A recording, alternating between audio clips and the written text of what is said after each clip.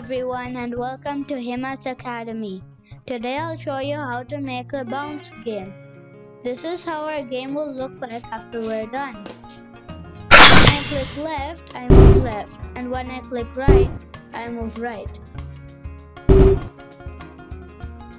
When the ball hits the wall, it bounces and makes a sound. And when it hits my paddle, it also makes a sound. When it goes into the goal, I get 1 point, and then there's a new ball. But if I miss the ball, my opponent will get 1 point. Now I'll show you how to code this. First, I went into code.org and opened the bounce in new projects. First, there's when run. So when I run this, I wanted to throw a new ball.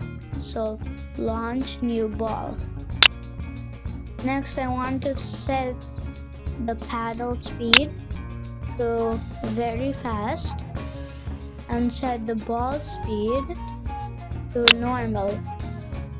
And then I'll set hardcore scene, which is the background, hardcore ball, which looks like this, and a hardcore paddle, which looks like this.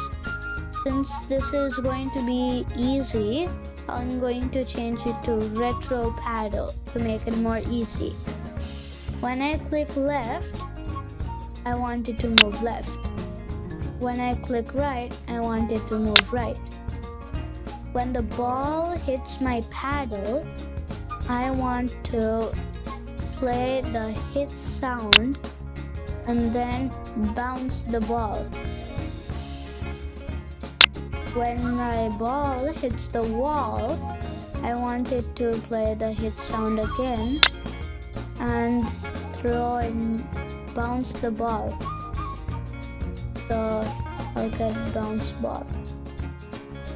Next, when the ball goes into the goal, I want it to score 1 point for me and then launch a new ball. When the ball misses the paddle and goes away, I want it to launch a new ball, then score an opponent point. This is how you code your bounce game. Now I'll show you how to play it. First, click run. You can use your keyboard keys or you can use the keys on the screen. This is how you make your bounce game using JavaScript with the editor code.org. Thanks for watching and please subscribe. If you haven't watched my previous videos, please do watch them. If you want me to make a video on any topic, please comment in the comment section below.